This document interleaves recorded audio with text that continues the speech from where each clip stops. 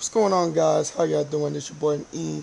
Hope everyone's doing well, squad up, and rest in peace to the victims of San Antonio and Ohio. Hopefully everyone could, cope with this time, Definitely something not to play with, something not, you know, definitely to take, definitely is like this.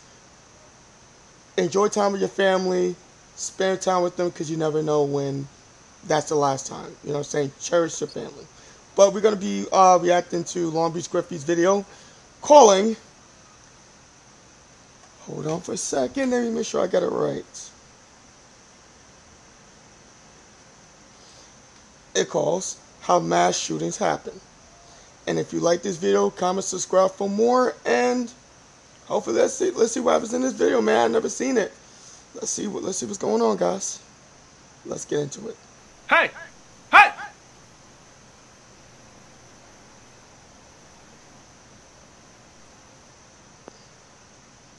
You look like somebody I went to high school with. Kennedy, class of 09? Ooh, Kennedy, class of 09. What the hell? Okay, interesting. No. No. I graduated in 2011. Oh, sorry to bother you, my white, God-fearing American. Oh, no. It's okay. So where you headed to on this fine afternoon? Oh, I'm on my way to shoot up a Walmart.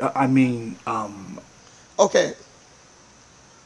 I see where it's going, because basically somebody had put a picture of a person that I think was picking up something, a black person. The cops killed him, but then the suspect that was killing a lot of people, he didn't get killed or anything. He got taken to jail. So you know how that racism is with certain people. They, I guarantee you, had the person that picked up the stuff would have been white, they wouldn't have done that. And then the person that would have killed everyone in Walmart would have been black, they would have, yeah. So I kind of see that there. I'm on my way to shoot up a Walmart. What the fuck? Walmart? Ugh! I'm more of a Target man myself, but to each his own, I guess, or whatever the fuck Martin Luther King said. Oh, no, totally. Oh, shit. What? Okay, how does the cop not see that? You see the terrorist thing. It says, I'm a terrorist. What the fuck? Are you fucking serious? Like, if I would have saw that shit, I would have been like, what are you doing with this? I would have stopped the person, prevented that from happening, and it just shows you how ignorant, because you saw what happened. The person was able to shoot up the whole Walmart and Ohio. Like, I think these gun laws got to get changed. I think so.